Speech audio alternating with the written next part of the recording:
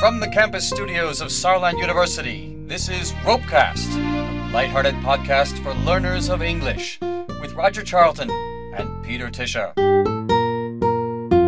Hi, dear listeners. This is Peter Tischer. Welcome to another episode of RoPeCast. This time, we're going to give you 4 episodes in which we're going to help you do some Christmas shopping this year. And of course, this is a language podcast, so we will concentrate on things that you can read, on books, and we're going to do one genre each episode.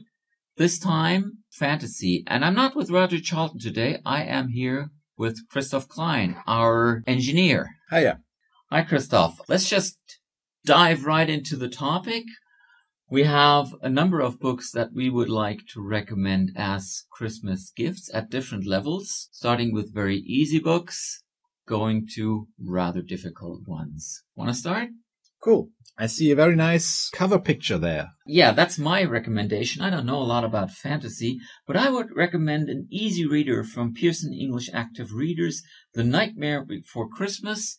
That used to be a movie, but here it's also a book about, Halloween people, Halloween ghosts that want to go and celebrate Christmas. It's actually a sort of a weird comedy and a fantasy combined. And the interesting thing about this Pearson English Active Reader is that you get a CD with it where the book is read to you. And it's in very easy English as well. So maybe for somebody else whom you know that doesn't speak English all that well, or if you want to give yourself a break and read something very easy. What do you have? Well, if you want to crank up the level of difficulty a little, then we probably get to the full unedited novels as opposed to the readers which have reduced vocabulary. And to start out with that, I usually recommend children's literature because that has reduced vocabulary. And my recommendation for today would be the Narnia Chronicles by C.S. Lewis. Could you just give us briefly what this is about?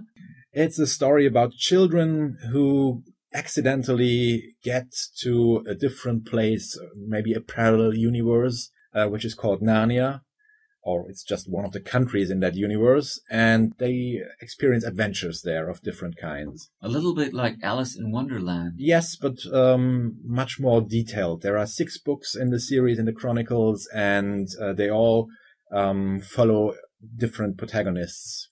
Mm-hmm.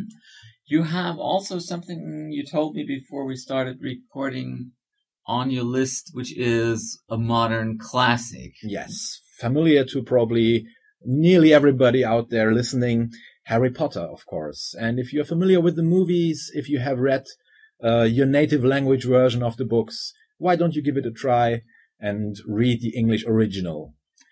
You think that is still worth it? You know, everybody knows this little wizard Harry Potter and his friends from the movies now. Why should we read this?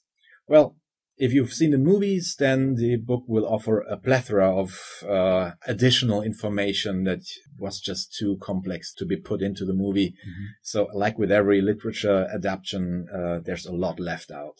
Okay, and you still know the basic story. So for learners, that's a little bit easier than having a completely new stories. So if you have time on your hands, people, then Harry Potter is still something to look at. And maybe one last recommendation, Christoph, something where their readers can really sink their teeth into, but still have some fun. Yeah.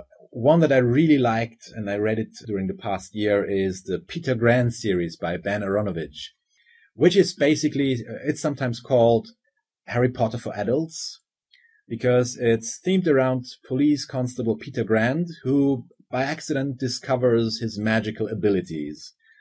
And he's approached then by Detective Chief Inspector Nightingale, who turns out to be the one-person department for supernatural things in the London police, and he basically takes him as an apprentice.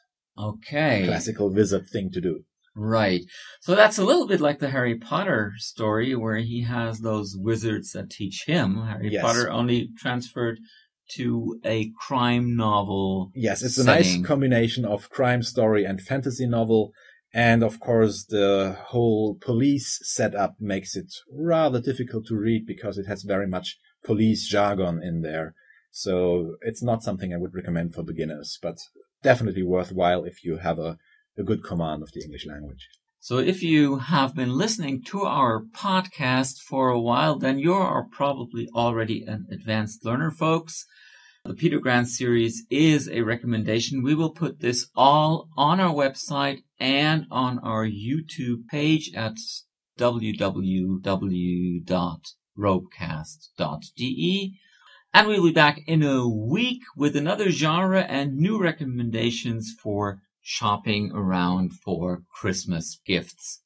English books, of course. Bye-bye for now. Take care, folks. And have a happy holiday season. You've been listening to RoPeCast, brought to you by Saarland University, featuring Roger Charlton and Peter Tischer. Tune in for the next edifying episode on your podcast dial.